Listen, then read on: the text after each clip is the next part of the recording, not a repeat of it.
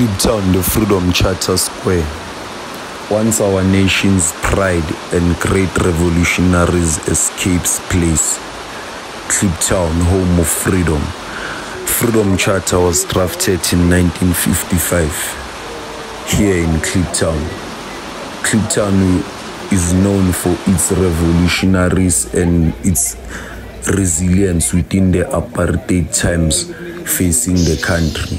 Kliptown is the first black community to have a CBD within its own community of Soweto.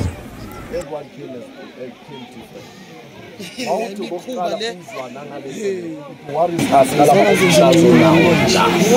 people know about this place for long.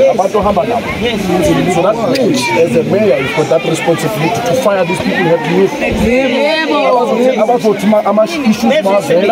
The next time when I'm you are supposed to be knowing about this. These officials who have every time. Last year, same time we were here. Same disasters. Order. Why are these people not briefing you guys about things that could last every time we respond to traumatic disasters? When are we preventing about disasters? Right now, they must be fired. They know about this place. They know about every time. And the only time it's when disaster, because it's a must that we are here. Right now, we don't want to see their faces, housing,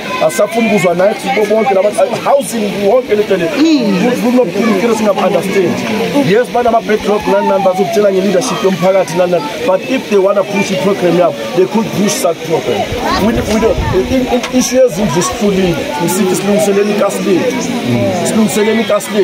What we need right now, make our roads better, make our services better. Those are services that we're asking for. Yes, those good government and everyone else, but we need good secularism. Instead, what is happening right now, we are told that there's no spaces in our communities to build houses, but there's a space for a ShopRite right now. A ShopRite, what we should be, is people about my township should be consumers. When a ShopRite they go to evacuate people. We've got a ShopRite people. We've got them not very far from that land. That we're hoping that our mama right now, private businesses, money comes first in these communities. Some sort of like medical center. People of Kliptown understood. People of Congo tired of become private. And I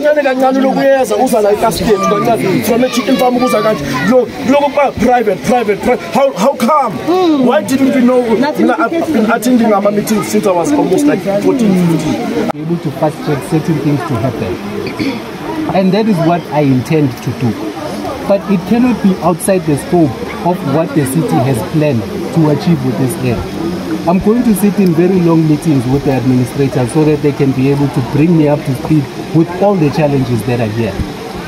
So that on Monday when we have the dialogue, I'm able to respond. I think we had enough of verbal communication. You understand? Take yourself up, go to media and tell who you media to figure it down. Now, time is in there, so time frame or time. We give you time frame because major when I could know still was concentrated to start. We still have to minimum figure was keep case. And it Australia or a woman for it, man, James Mandaki and done. Then after that, Gina said to go. If we are saying give and take, we're telling you that okay, we give us a time frame, the strat. When it's going to be implemented, then we come into electrical. That will be our agreement. But now that what we are asking here, as you go to yourself, who's poor when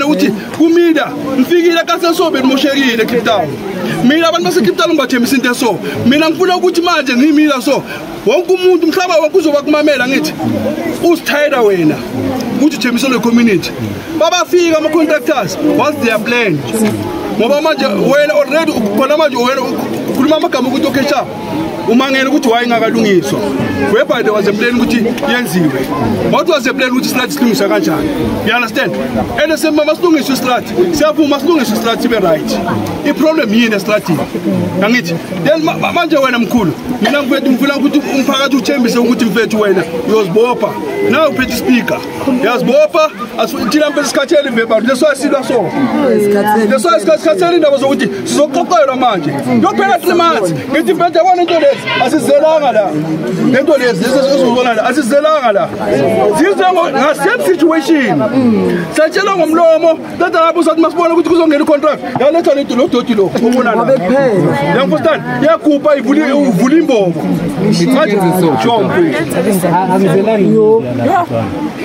out of respect for the community, angizelangi respond on issues that are facing the community.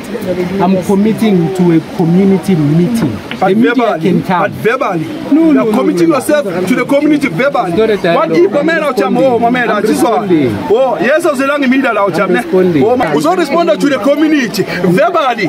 China's food in black and white. Whereby we are saying, yes, now into so. It's time is so nasty. Are we not saying that we have come here today for an oversight? In an incident, right? We've come here and we've said we've been many times here. People has been around here, but we are now coming today to look at what's happening, right? That's it, right? Secondly, the mayor is proposing that the contractors come, they have a look at what they are going to do, and they do what they have to do, right? Then what we do afterwards is, on Monday he calls a meeting, right? Then you go into the memorandum of understanding between the community and the mayor. You will then understand what it is that you want, how you want it, and you give the time frames. That's when we deal with the issues. We cannot deal with an issue right now, but we can deal with it on Monday at the meeting that the mayor is calling. The mayor will then say it's costing so much, this is the time frame, this is the people that's coming, and this is what we are doing. When the road is done, you are right. When the road is done, then you go to the electricity, then you go to other things of saying, how do we deal with it? Do we have people with 1996 C forms? Do we have people of that? Do we have people of that? And then we deal with that type of thing. That's an actual fact. That is what the mayor is saying now. So the mayor is not, and he says to you, he didn't come with media, and he didn't come to take pictures. He didn't come to take pictures and said, here I am kissing a baby, here I am listening to Ukoko. No, we are saying we are all the same as we are here, and we'll deal with the issues after that. I hope I've tried to make some sense into it, Baba.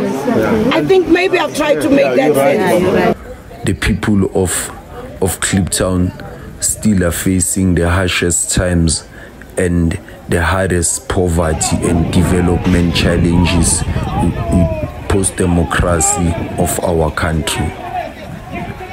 Since 1994, after our first election, the community of Kliptown has never been developed. The community of Kliptown has been promised by the city of Joburg and all the political leaders that the place will be fixed, the place people will be given houses. Till today, none of that has happened, but the space has got more worse and it's dilapidating and it's danger to the people. Stop the guys here, all the people that is getting all illegal contractions. I mean, these are mini-sub, our mini-sub. We as the people of Kliptown, we've had enough with the government, and the people of Kliptown are starting to do things themselves. The electricity that the people of Kliptown have been asking and not getting from the government, the people of Kliptown came to a point till that we will take our electricity back. The people of Kliptown will do anything just to see their neighborhood being recognized as well. Not only being recognized when it's time for votes or time to talk about our great ANC. But the people of Kliptown also have needs, and their needs to be recognized also as we are the people of the community. The people of Kliptown find it in themselves to work together, bringing other stuff into the community, like helping each other, connecting the pipes of water to other yards so that people can have proper water or running water. The people of Kliptown unite and find themselves in a space where they will go out as a community, will steal the electricity just to put a light. Having an electricity in South Africa is a human right.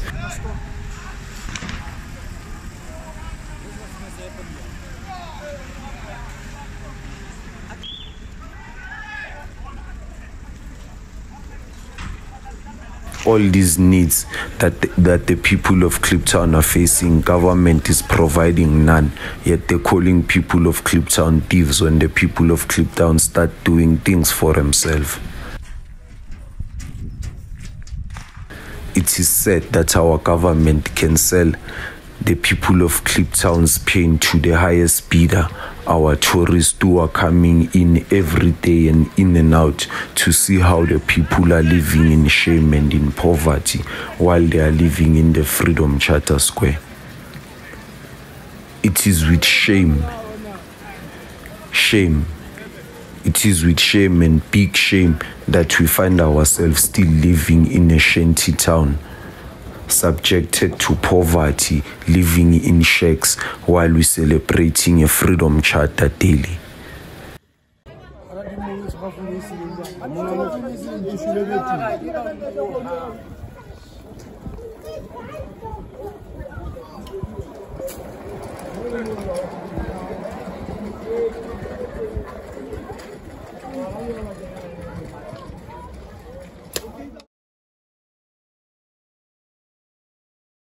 Politicians and freedom fighters only see and recognize this beautiful, rich community for votes and status or pride to campaign for election or their self-empowerment for those in power and in control.